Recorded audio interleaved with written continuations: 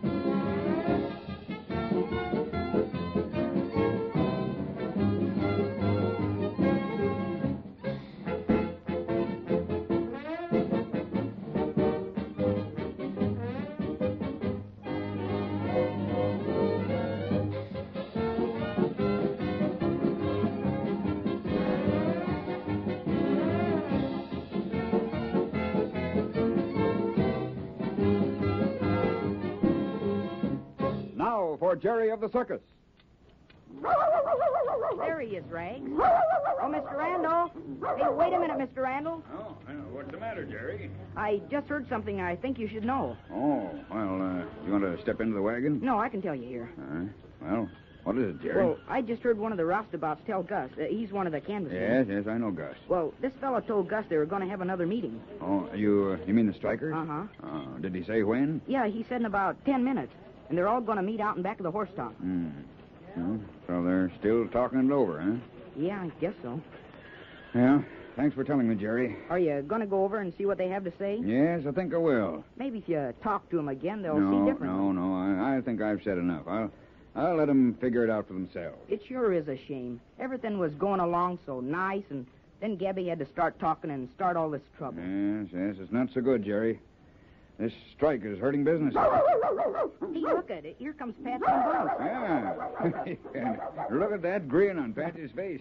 She's certainly excited about something. Yeah, and she's walking so fast, Bumps can hardly keep up with her. well, Patsy, what's the big smile for? Hey, you sure seem happy. I'll say I'm happy. I got a Mr. Randall just now. It came special delivery. Wait a minute, Patsy. Not so fast. You got what?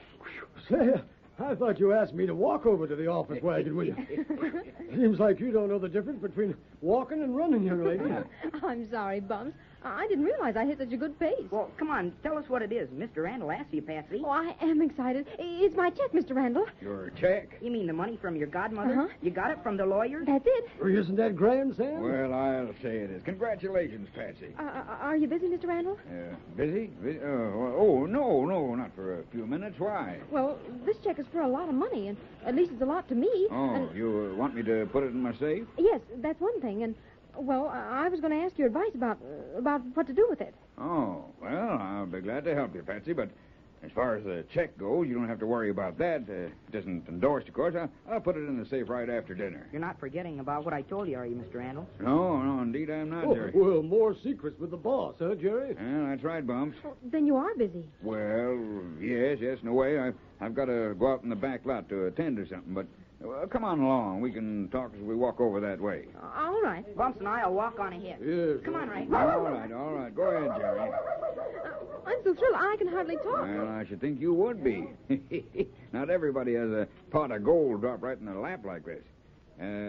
How much does it amount to, Patsy? I can hardly believe it, but it's $20,000. Well... That's what it came to after the taxes and the attorney's fees were deducted. I'd say that's a lot of money. I had no idea you were getting that much. I was wondering if you'd sort of help me, Mr. Randall. Mm-hmm. You see, I want to put the money where it'll be absolutely safe.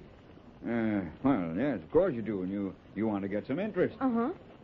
Well, Patsy, I'd suggest an annuity. Annuity? Yeah, I think that's your best bet. Is that sort of, well, it's like insurance, isn't it? That's right. You see, with an annuity, Patsy, you'll get an income from your money as long as you live. Oh, that sounds very good, Mr. Randall. It's a good plan for several reasons. You know, Patsy, it's a funny thing, but just as soon as a person gets a nice sum of money, someone always comes along to try to get it away from them. Uh-huh.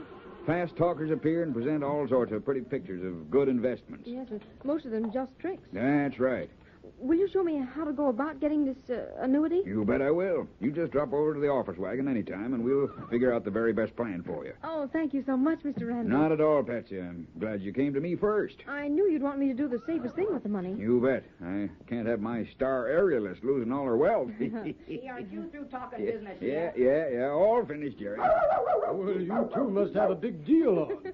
I finance, Bumps. Did you manage to get some of her money away from her, Sam? Oh, you bet I did. I talked her out of the whole amount. She's going to invest it in one of my paraffin mines in the South Sea. Go on. Paraffin doesn't come from mine. Yeah. Well, you'll have to excuse me now. You coming with me, Jerry? Yeah, I'd like to. Then I'll run along, and thanks again, Mr. Randall. Okay, Patsy. Okay. Bye. See you all later. Goodbye, Patsy. Well, can I be any help, Sam? No, I don't think so, Bumps. Thanks just the same. Jerry and I are just going to sit in on one of the strikers' meetings. Oh, see. Will you take Regs with you, Bumps? Oh, sure, Jerry. Come on, fella. No, you're coming with me this time. Most likely to see you at dinner time, Yes, Bumps. Sam. And good luck. I hope you work out something with those strikers. This way, Mr. Randall. They're meeting out in back of the horse top. Mm-hmm. Oh, well, then let's walk through the horse top. It's quicker than walking around. Okay. Say, Jerry, did that fella have any more to say? Just what I told you, that they're holding another meeting. Mm-hmm. Right through here. All right. Say, there's your old pal, Jerry. Hiya, Whitey. Hello. Hello, Whitey. Oh, hello, Mr. Randall. Well, looks like you've got quite a gathering out back, doesn't it? Yep, those strikers are still wrangling. You going out and taking the meeting? Mm-hmm. Good for you, Mr. Randall. You know, I never seen the likes of such carrying on as they're doing. They ought to be ashamed of themselves asking for a better deal than they're getting from you. I'll say they should. Yeah, they're a nervy lot. Why do you know they even came around to some of my men and tried to get them to go out on strike, too? They did, huh? I knew they'd been around to the guards and the menagerie. Yep, but my boys wouldn't have nothing to do with any of their ideas. Good. Come on, Mr. Randall. They're starting to talk. Okay, Jerry. Well, see you later, Whitey. You bet, Mr. Randall. Can you imagine that? What? Those strikers are trying to get the hostlers to strike, too. Yeah, well, that doesn't surprise me. Of all the nerve. Say, look, Jerry. There they are. And it looks like there's more this time than they had at the last meeting. Mm-hmm. Maybe we better stay right here. Why? Well, we can hear them all right from here. Not in your light, Jerry. I'm going right over there among them. You are? Sure thing. Uh-oh, they see you. That's all right, men. Go right ahead with your meeting. You bet we will. And you're invited to listen to what we have to say. All right, Gabby, but before you start, I'd like to put a little forward in. I'll have to see about that. How about it, fellas? Do you want to hear from Mr. Randall? Okay, go ahead. Okay, Mr. Randall, okay. See you a little piece. Pipe down, you guys, and let the boss talk. Go ahead, boss. Well, there's just this much to be said, men. I'm not being stubborn about your demands. I'm only trying to be reasonable. And I want you to be reasonable, too. I know you're important to the circus, just as important as the performers or the stop acts or any other department. But I do believe I'm giving you all a square deal. You're getting just as much, if not more, than you'd get from any other outfit in the business. Oh, yeah?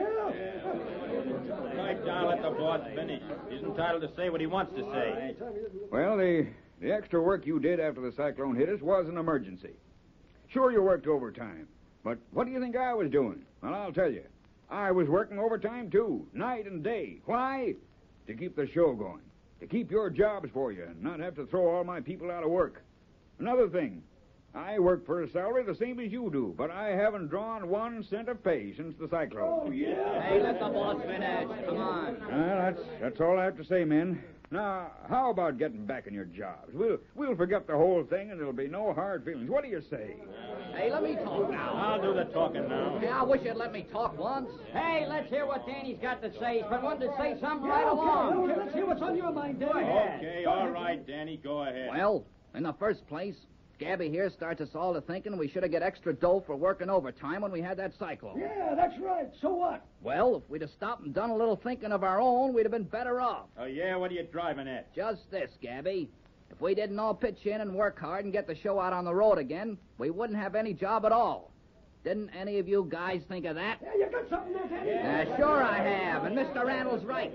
We're getting a square deal from him. We get good food and lots of it. Our job's steady. Most of us know when we can get back to work for the outfit year after year, and it's a pretty good setup. Yeah. Where'd we go to work if we didn't work for Randall? Now, well, what do you got to say to that argument, Gabby? Well, let's see now. Yeah, you ain't got no answer. For once, you ain't so gabby. Danny's right, that's why. Now listen, you wait a minute. You guys listen to me. I'm going to tell you something you didn't know. All right, go ahead. In the first place, this strike wasn't my idea. What? You said it was. I know I did.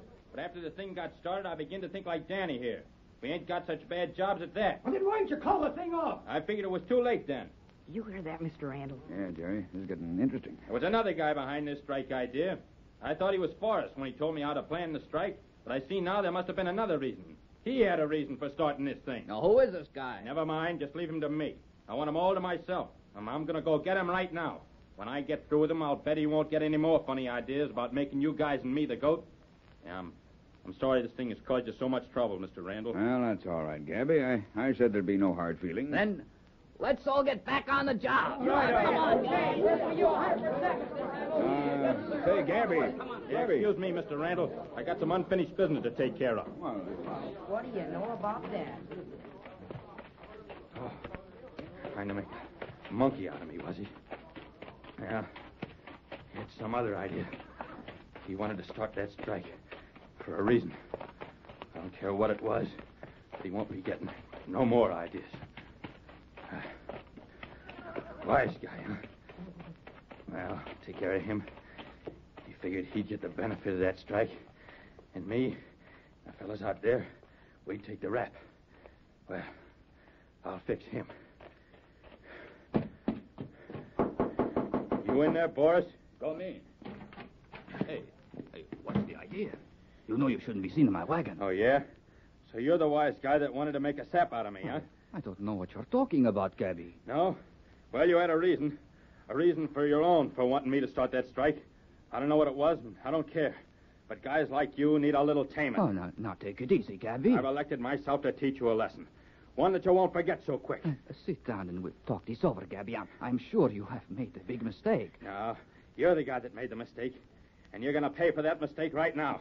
How's it? Gabby, what's the idea? By the time you can see out of that eye, maybe you'll be able to see that it doesn't pay to fool around with me.